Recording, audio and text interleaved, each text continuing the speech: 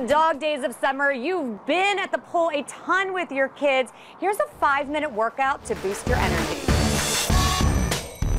We're all at the pool, especially in Houston, all the time. And I know in my case, I usually want that to be me time. So I've discovered that if I do some workout for myself right before going into the pool, I have a lot more energy, I feel better, I'm more willing to play with them. There's a couple things to be careful of. One is you want to make sure that the surface isn't too slippery. Either be barefoot or have shoes with good traction. But jumping jacks are really easy because first off, they give you a lot of energy right away. They're also an immediate stress relief. It does something to your nervous system when you do just a set of, a minute of jumping jacks. Plank jacks are really good at the pool. Important things happen during plank jacks like strengthening your mid-back. Also getting a really good belly workout without having to lie down on your back and doing the ab work. It works just as well as a traditional crunch. Single leg step backs are great for your booty because by doing the single leg step back with the proper pelvic position, you actually strengthen your core and you strengthen your booty, which is exactly what you want. Keep the arms up and flex them because why not? You're doing the workout anyway, get an upper body workout as well. Low jacks are similar to a jumping jack, but you're kind of going into a much lower potty squat position, so in that way you're getting the glutes really working as well.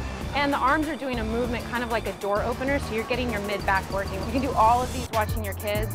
I also think that them seeing you play by the side of the pool is really helpful, and you'll notice that they're less likely to bother you to come play with them.